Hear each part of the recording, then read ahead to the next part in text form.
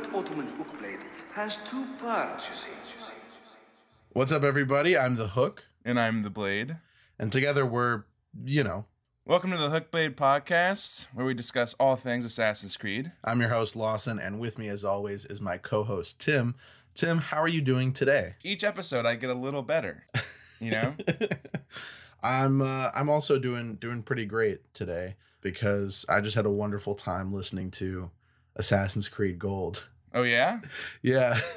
Today's episode, guys, we're talking about Assassin's Creed Gold, which is an audio drama, an original audio drama from Audible, set in the world of Assassin's Creed. Tim and I have both listened to this, and this episode is all about reviewing Assassin's Creed Gold, discussing it, what are our thoughts, what are the implications of its story for the future of Assassin's Creed. Tim, give me your entire thoughts on Assassin's Creed Gold in 3 words. Not that great. But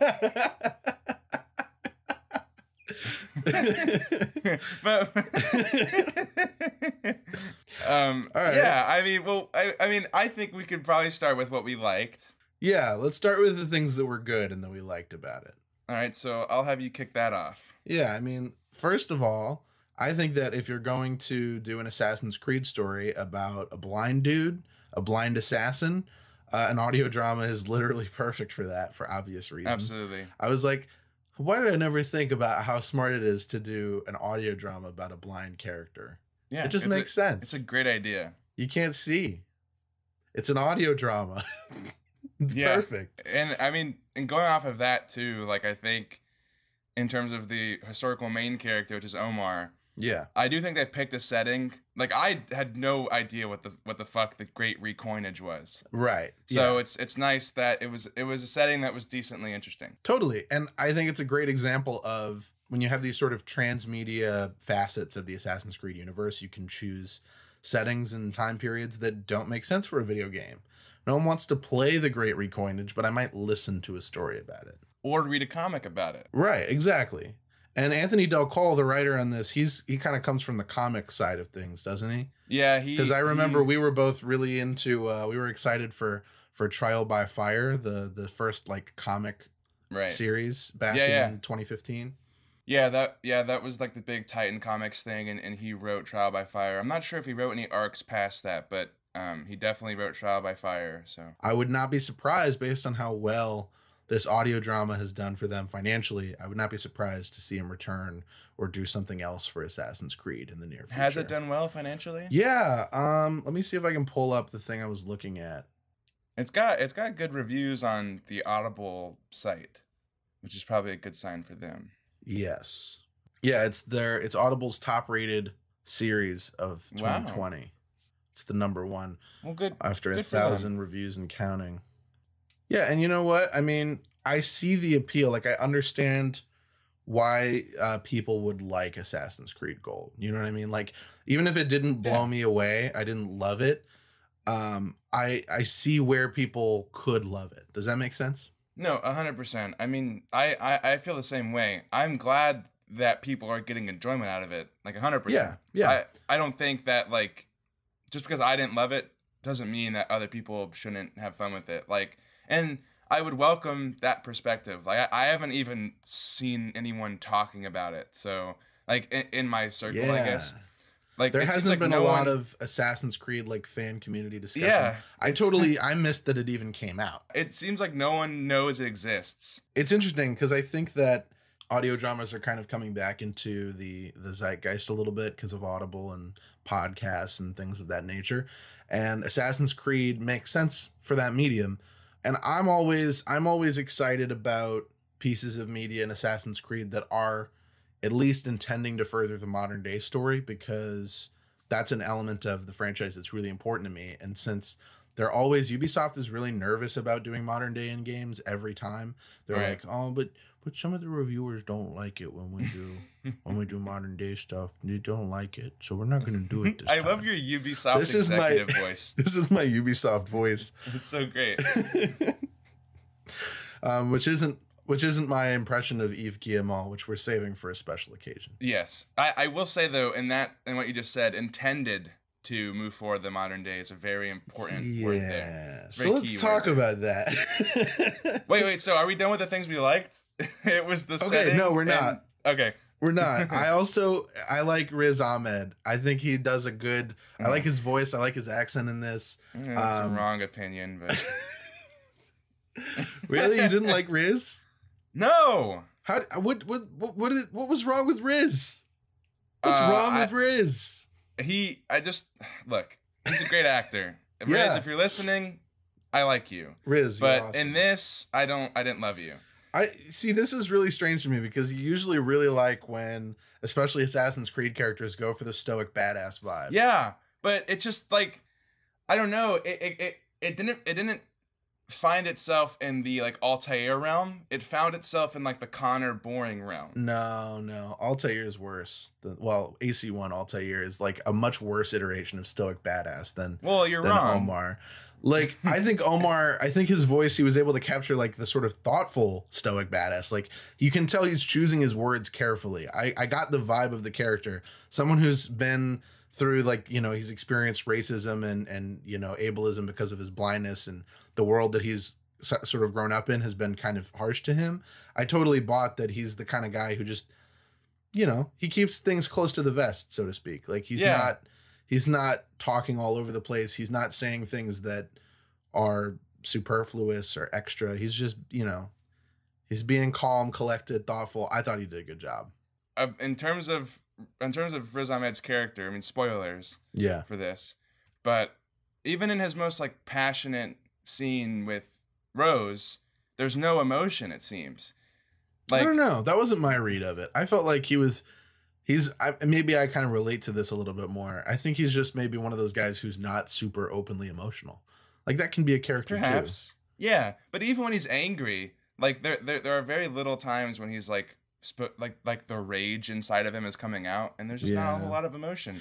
I think that's part of what we're dealing with, like the medium too. I mean, when you're trying to express rage and you're trying to express anger, like purely with your voice, it's going to be a little challenging versus if you're on screen. But so like out of all the voice actors in AC Gold, for me, Riz did the best job. And I guess that's not surprising because he's the like professional Hollywood actor in the cast. Right. And I just saw the other day an ad for Neil Gaiman's The Sandman.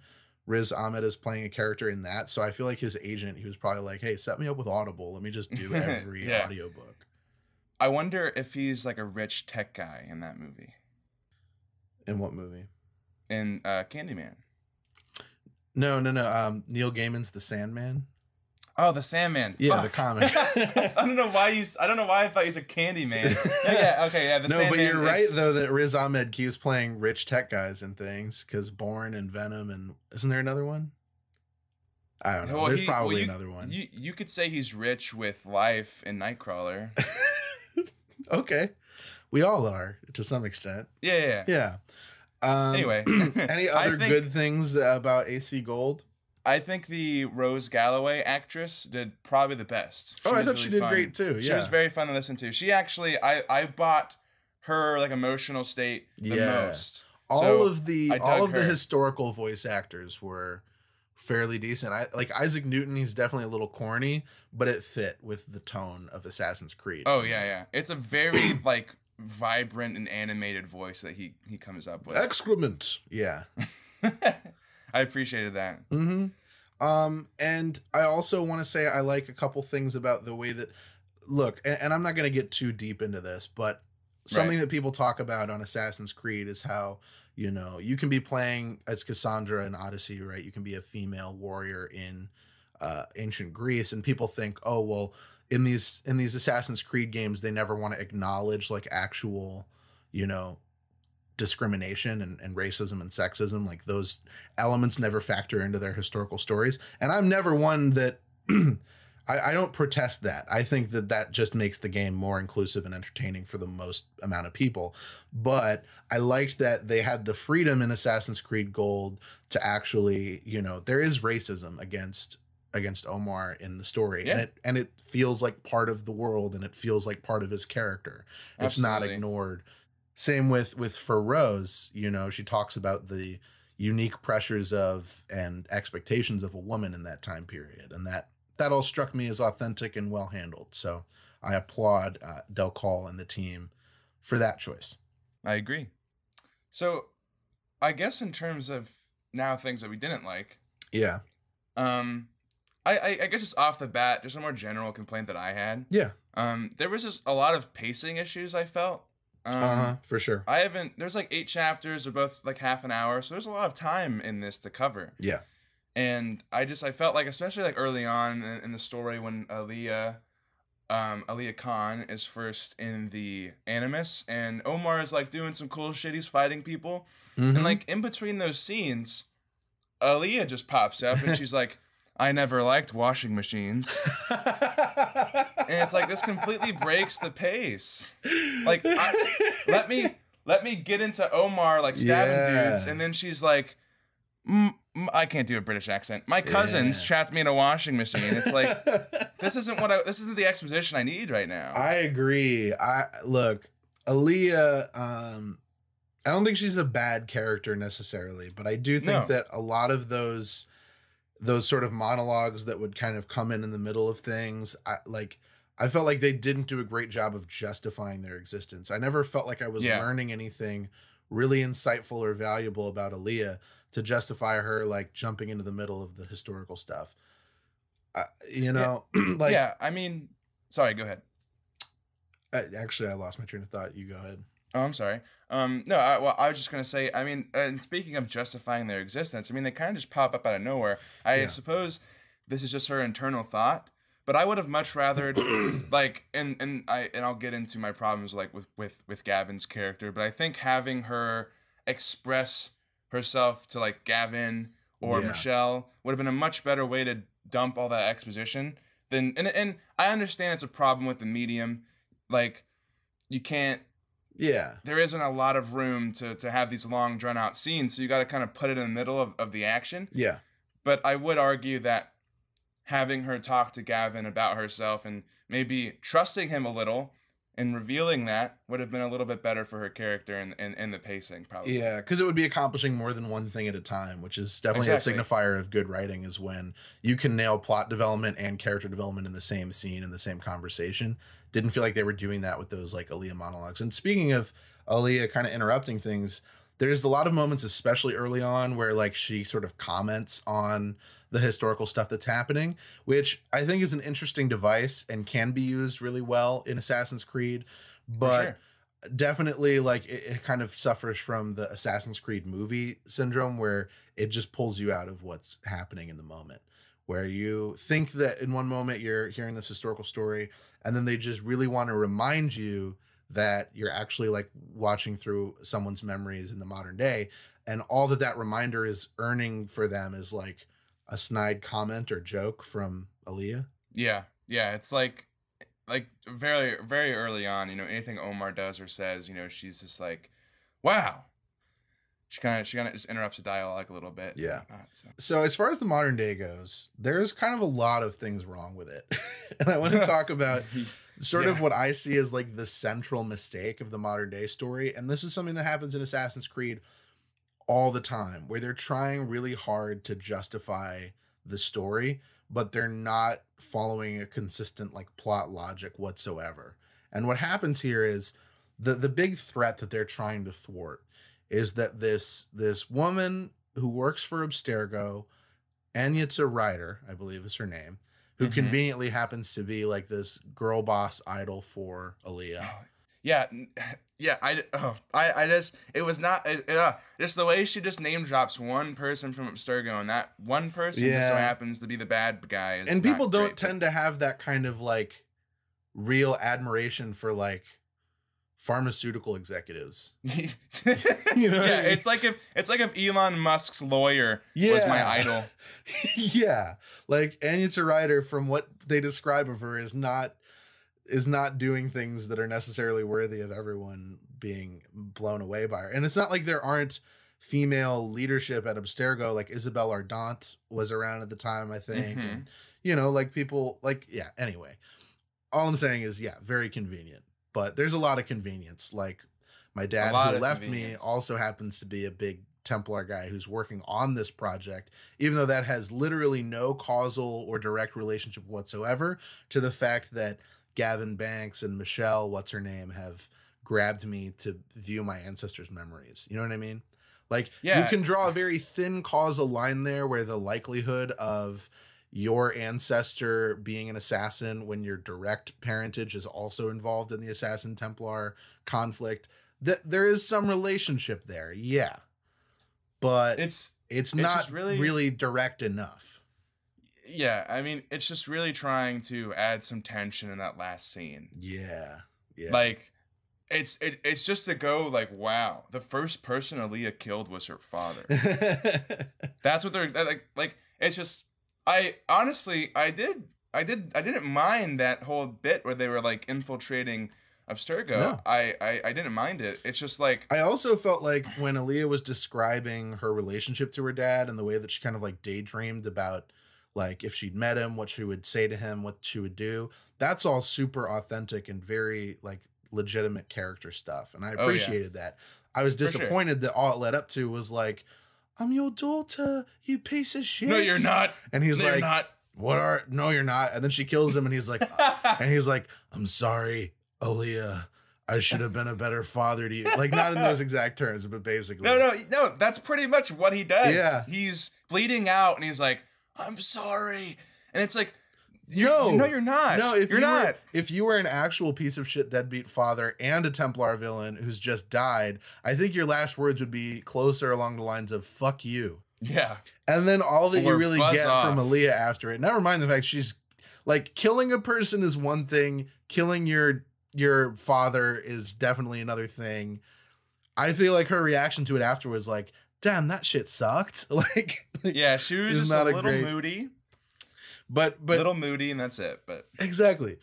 But back to the thing that I was trying to say earlier. So like the big risk, the high stakes of this story is that Anya Tarider is developing a virus software thing that, if I understand correctly, will give the Templars control over the dark web.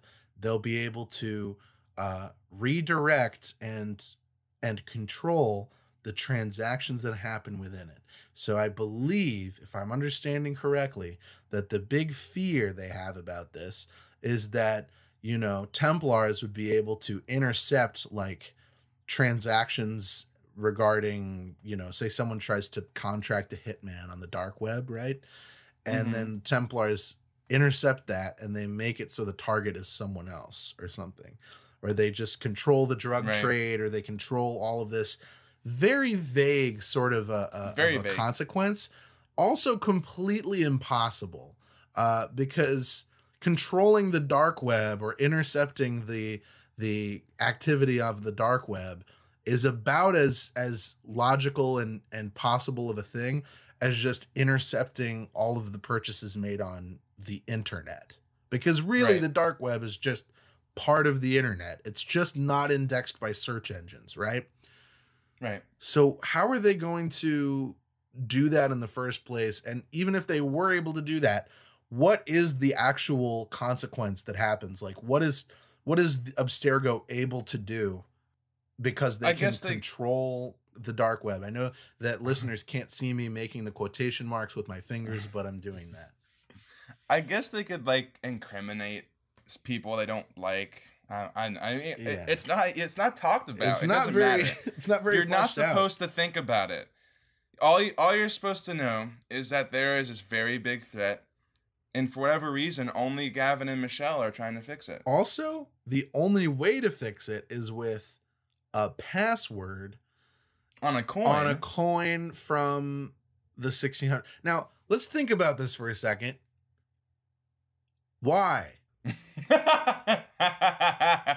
What is the causal relationship between these fuckos at Abstergo saying, let's make the password for this something that was printed on a coin in the 1600s, and then how do Gavin and Michelle know about it? Yeah, it's like if you know about the phrase, you'd probably know the phrase. How do they know? Oh, yeah. Well, I have this buddy at Abstergo who was like, yeah, the password was printed on a coin in the 1600s. It's like a scavenger hunt, but through memories. What the shit kind of sense does that make? I mean, I do appreciate that they're not going back for a piece of Eden. Yeah. That's cool. Going back for information is a really great idea. Yeah, but it's like it almost feels like here's the thing. I think the problem with it is that the phrase in the back of the coin means nothing to the historical characters. Also, how do you, as Gavin and Michelle, as assassins, right? How do you go, okay, well, we have this one ancestor that there's like direct lineage access to, and he was blind. How sure can you be at all that there's even a chance that that dude ever learns the phrase on a coin? Yeah, and what Gavin says is we're putting all of our we're betting it all on this. We're putting all our eggs in this fucking basket, right? In this blind basket that might not even go anywhere. Yeah. And of course it does because they need it to. Of course it does. But Jesus, it is. Wouldn't it have been great if she came out and she didn't find it and then, it was over? That would just be what happened at Unity. Yeah, that's true. That's a Spoiler alert for Unity. Spoiler for Unity. We ain't found shit. Roll credits. I don't think anyone who is listening to this has somehow not played Unity. I know. I just, No, Do you know how often on my YouTube videos I've been slaughtered for not putting a spoiler warning? And it was like, the video is titled Assassin's Creed Origins: What Went Wrong. What do you think I'm going to talk about? Anyway, so speaking of just Gavin and Michelle, yeah, I from the initiate stuff. For those unfamiliar, Gavin it kind of was brought up and developed within initiates when that happened, and I always was like, I am so excited to see Gavin Banks, and now there's finally an actor that portrays him and whatnot, and he is the worst leader possible.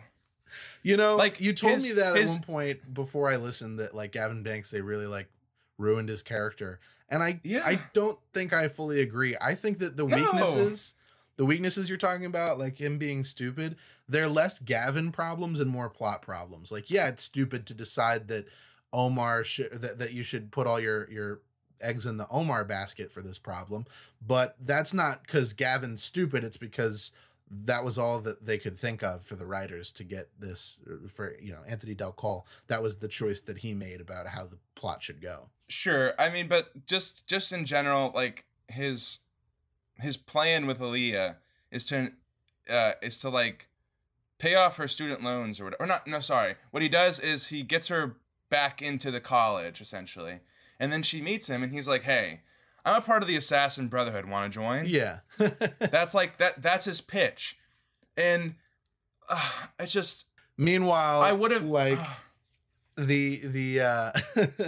I felt like the Omar, when he's trying to recruit Rose, I thought he did a beautiful job of kind of explaining and justifying the Assassin Brotherhood. But you're right. Gavin's just I'm part of the Brotherhood of Assassins.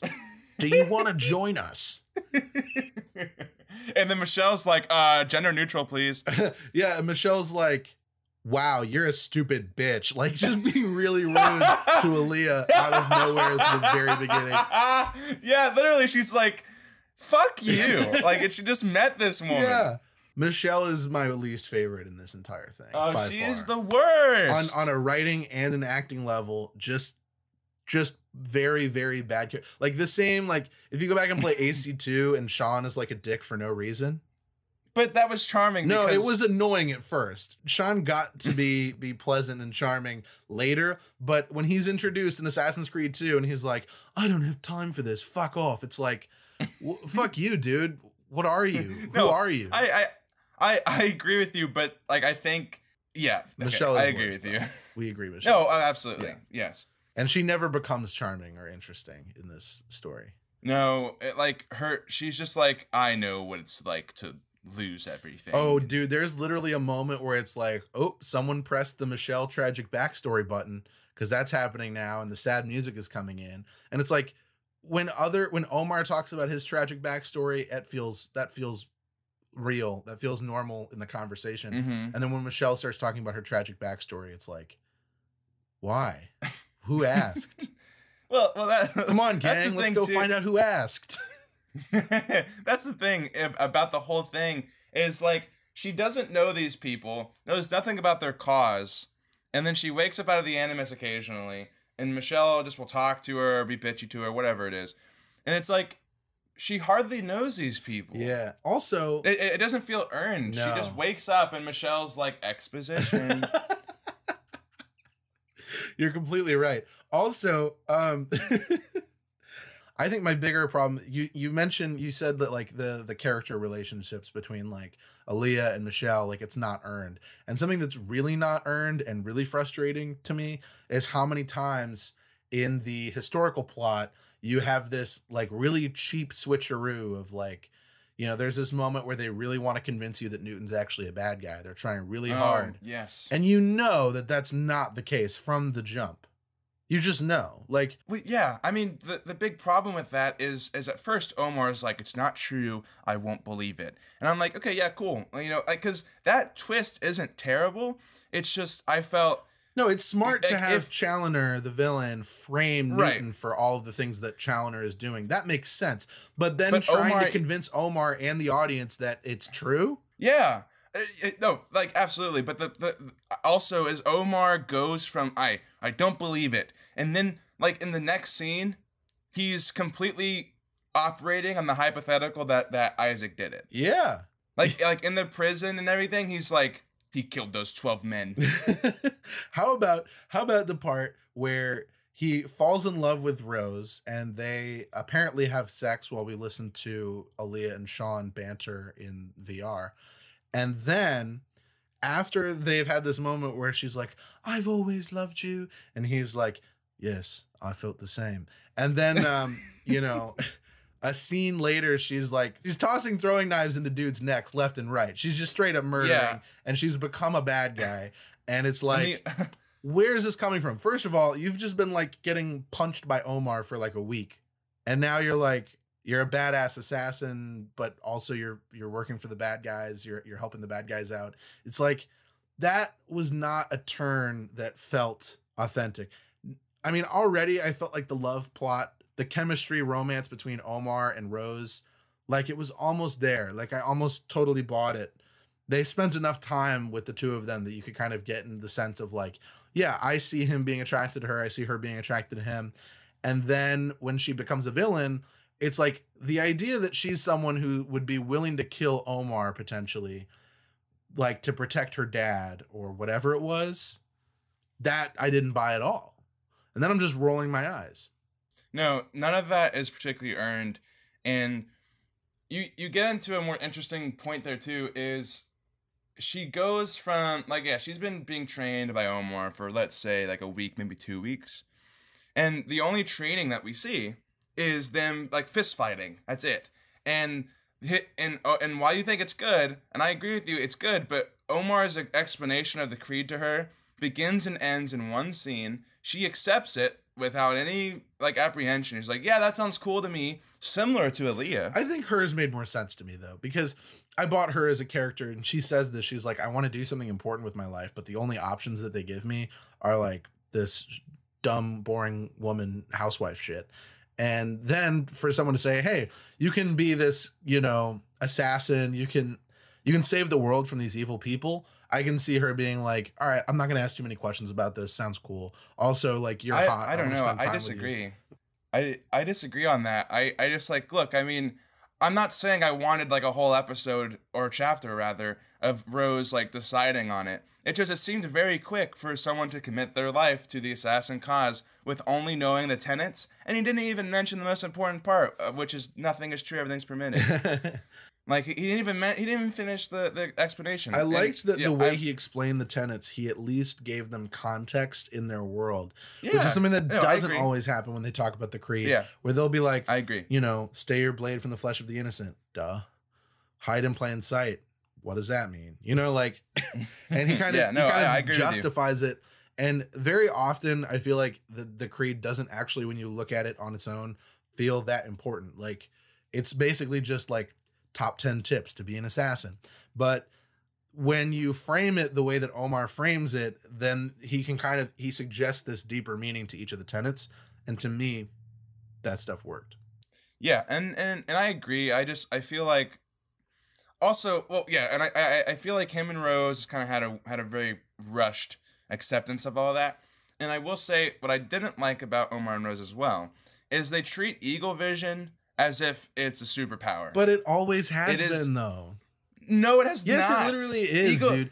Eagle Vision does not make you be able to suddenly be able to parkour and do all that stuff. Like, Eagle Vision assists you and you can see shit. It doesn't make you a better assassin. Yeah, it does. Like, the fact, dude, if you could if you could see through walls, you would be a better assassin. No, but that's different though. What's happening in Rose's perspective is like she can literally anticipate movements and she like can run across rooftops now because she has Eagle Vision. In my recollection, I don't remember anything like that in any of the games. Okay, but it's not that she can run across rooftops now that she has Eagle Vision. She's always had the sense of it, you know, like, but she's never known how to apply it. I think that's the idea, is that Omar's like, here are the ways you can use it. So like, yeah, it's a sudden turn, but it's just sort of tapping into an ability she's always had. Look, I would totally agree with you if it weren't for the fact that Eagle Vision has never been consistent in an AC game. It's always meant different things. I think it's only not been consistent recently, though. And yeah, now you can literally see through the eyes of your bird, and that strikes me as a lot less realistic than the way Rose uses Eagle Vision in this. I mean, I would agree with you that it is a convenient gameplay mechanic. But I do also think that the Eagle Vision thing, it's just, I mean, it becomes less rare when every assassin you play as and it's not even convenient. It is like it's not even consistent who does and does not have it and for what reason, because it used to be this like bloodline thing, and now it's like, I mean, we're gonna be playing a Viking in this next game who will have Odin's sight and will not have any formal connection to assassins at the start of the game by our understanding. They've definitely, just given the volume of content in the series, Eagle Vision has been played around with a lot. Originally, you know, it was like the sixth sense that they hid from everyone, and the Isu have it, but only certain very directly related Isu, very directly humans related to the Isu like can possess it. But you can train it because it's like a latent ability. You can train it, apparently. But anyway, I don't want to get too deep in the Eagle Vision garbage. Yeah. It's just not garbage, but you know what I mean. Yeah. I think like the way the way Omar uses it to be Daredevil, I'm not a big fan. I like that. Whatever. I like that because if Eagle Vision lets you see through walls, how is it controversial that it lets you see? Period. Look, okay. Sure. When you put it like that, I'll accept that premise. Omar, I also think, I mean, in his explanation of the creed and everything, and look, I appreciate the way he's kind of like a pacifist now, just because he doesn't want to unleash the monster that's within him and all that, and I appreciate that. It's a trope, and it's not my favorite trope to be like, I'm like this badass warrior, but I keep it within because I don't want to hurt people. Right, he's dangerous, but he can control it. But the thing is like the way he explains the creed and everything, I appreciate the pacifist perspective of the creed, and I don't think it's unreasonable. I also don't know if I agree so much that like the assassins are pacifists by nature. Right. He kind of presents it like they're like Jedi. They have always had this problem in Assassin's Creed of this sort of dissonance where, like, on one hand, we are supposed to be the good guys, but on the other hand, our chief means of achieving those good outcomes is with killing. And I think that they should lean into that and explore that, whereas a lot of media, AC Gold included, kind of tries to sweep it under the rug a little bit. Like, well, we try not to kill people, but sometimes we have to, you know? Yes. Like, just lean into it. Just be like, this is not morally good. It's morally gray. We're doing something that obviously there's no moral justification for killing people, no matter how many like trolley games you want to play, right? But yes, at the same time, like, you have to acknowledge that, yeah, it would be better if we weren't killing this many people, or we know that this is bad, but we do it anyway because that's the choice we make, and we understand it and we know it. But whatever. I mean, I think at the end of the day, the biggest thing for me, right, is you have the entire plot of the story resting on this completely unfathomable and illogical, threat. And then you have these characters where I feel like for Aaliyah and Omar as the primary characters of this story, I don't feel like they have an arc at all. I feel like both of them are written to be like cool, clever badasses from the beginning to some extent. And yeah, they have flaws, but they're never confronting or addressing those flaws. They're never changing or becoming better people. At the end of the story, the only change for Aaliyah is that like she might try to be an assassin now, which would be cool and fine, but that's about the most boring arc you can do for an Assassin's Creed character when the only thing that happens is that they decide to become an assassin. Like for Edward Kenway, yeah, that's his arc. He decides to become an assassin, but it has so much more meaning because of the changes he's gone through, where he's seen all of his friends die and he's lost the love that mattered to him, and his pursuit of greed has returned him nothing. That is a story. That is impactful change on a character, and you understand at the end why devoting yourself to a higher cause is something that he would do. Now you have Aaliyah. Aaliyah goes from, I don't know my dad, I sure wish I could pay back my investors, to I killed my dad and also paid back my investors.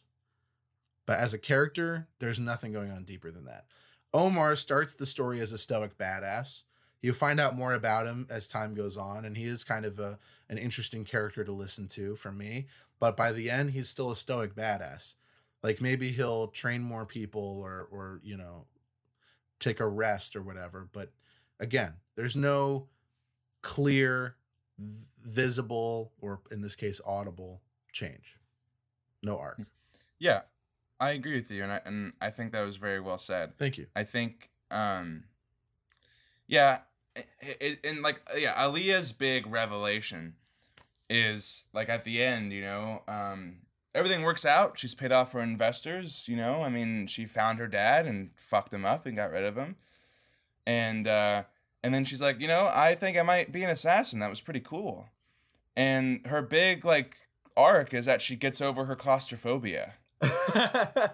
Like, that was her also, big character moment. Gavin implies that this whole, Prince George thing where they're going to go around, putting criminals in jail and returning their stolen money. He acts like, oh, this is just something you inspired us to do, Aaliyah. Really? As an assassin. You never thought about that You never before? had the idea, what if we robbed from the rich and gave to the people they stole from?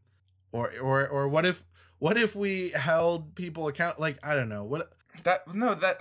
That's the thing is they don't allow Gavin to be smart and thinking for himself. No. He's a plot device in character form. Yeah, he's just a character there for Aaliyah to bounce ideas off of, essentially. I mean, it's just and speaking of I don't mean to jump around too much, but there was something interesting that I wanted to mention. I thought I found was really silly. Was when Rose makes that very, very graceful turn into villain. And that turn is handled with about the grace of an 18-wheeler full of spaghetti careening a tight corner, of course. Yes, very much so. That turn, she throws the knife, and there's no mention that they even trained with knives. So anyway, she throws the knife in his neck perfectly, and Finnegan is down. Finnegan's done for. And 5 seconds later, Omar and Nicholas or Nikolai or whatever his name is, and Isaac Newton, are bantering about a carriage. I don't know if you remember this, but literally. I mean, I remember the Finnegan death, down. But I guess you're right. It was an abrupt turn. Finnegan is on the ground dead. They've just said their goodbyes, and Isaac Newton is like, "We need a carriage," and Nicholas, I think, is like, "Yeah, we're gonna have to take a public one," and Isaac is like, "A public one," and Omar's like, "Isaac, excrement." It's like, oh, fuck off, Isaac. Fuck off. Okay, my least favorite thing, my nitpick, that's my least favorite scene, is that they're breaking into Abstergo and they've got to tie up this janitor, and he's like, "Yeah, I've got a family, I got kids, I'm just trying to live my life," And she's like, yeah, but you work for the bad guys, innit? and of course you're supposed to, think, oh, poor guy. And they're kind of doing this meta commentary on how often like these innocent guards get fucked over by these assassin escapades, which is a fair point and very true. And I would love to see that be acknowledged somewhere. But then like later, of course, because if the only thing that you learn about this guy is that he's got a family, that he's going to die. And of course they're like, oh yeah, we found the body of a janitor. It's like, that's just emotional manipulation. And it's not even particularly effective at all. Yeah. Like when the only detail I learn about a character is that they have a family and Aaliyah's like relating to him. She's like, oh yeah, you're from where I'm from, bruv. Like, why do I care about that? Yeah. I don't care about that. Yeah. I don't even care about you. Aaliyah.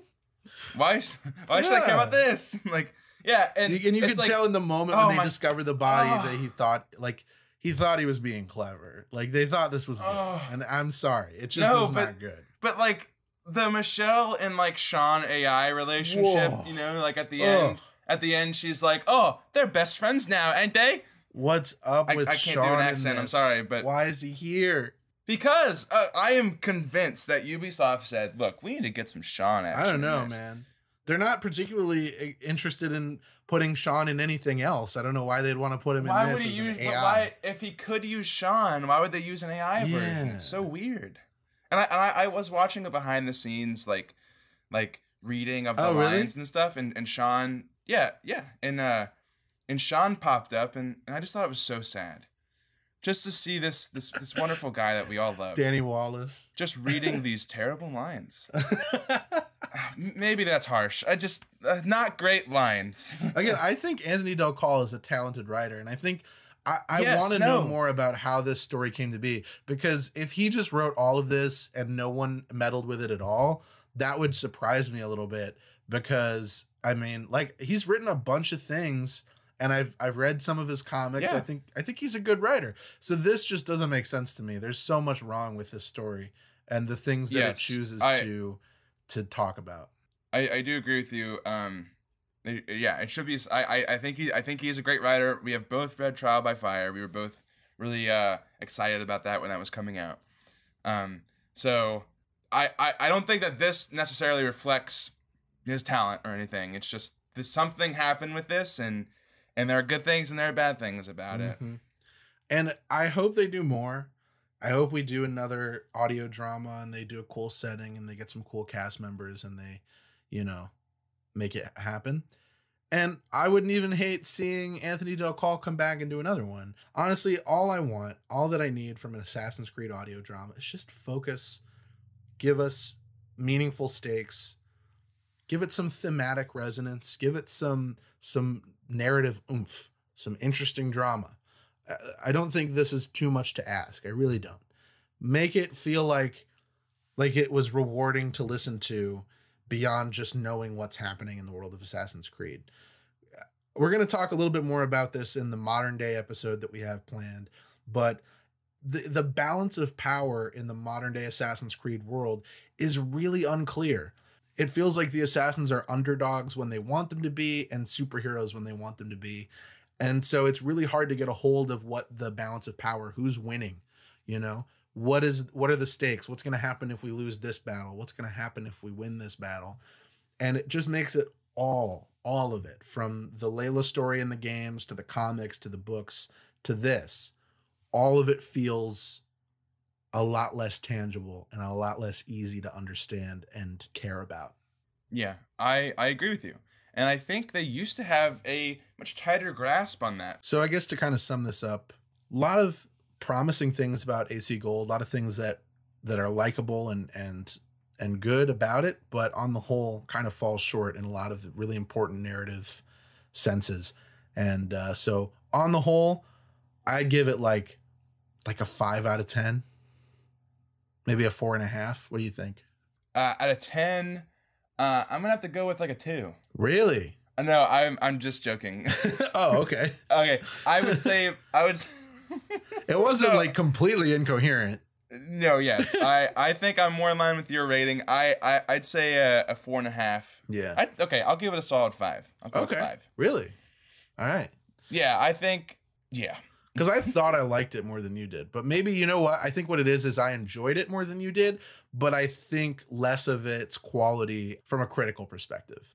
Yeah. So thank you guys for listening to this episode of the Hookblade podcast. I have been the Hook. And I have been the Blade. Again, titles which mean nothing, but simply serve to make our podcast title make sense. Thank you for listening to this episode of the Hookblade, and we will catch you next time.